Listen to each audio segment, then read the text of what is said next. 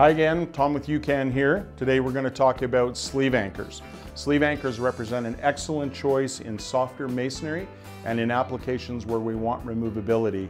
As we've discussed in previous episodes, when we put a wedge anchor in, it's a permanent anchor. A sleeve anchor gives you the advantage that you can remove it later on if required. Sleeve anchors also have a second advantage. They have different head styles available.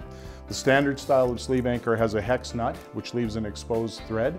If that's not desirable for appearance reasons, we also do a finished bolt head version. We also have a countersunk flathead version. The countersunk flathead version is ideal for door frames or in any application where you want no head above the surface of the base material.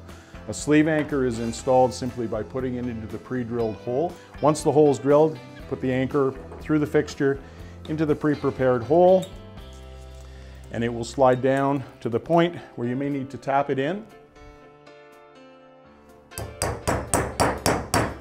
Once the head of the anchor is flush to the surface of the base material, you can begin torquing the nut. This type of anchor will keep expanding until it meets resistance. So once you feel that anchor is tight, you can simply stop, and that fixture is considered anchored. Removability, if we want to remove the anchor or the fixture, we can remove just the nut and the flat washer, remove the fixture so that we can, for maintenance purposes, or if we need to remove a piece of equipment, we can simply take the fixture away. And we can also remove the entire anchor from the hole. Also available in stainless steel in those applications where you need high corrosion resistance.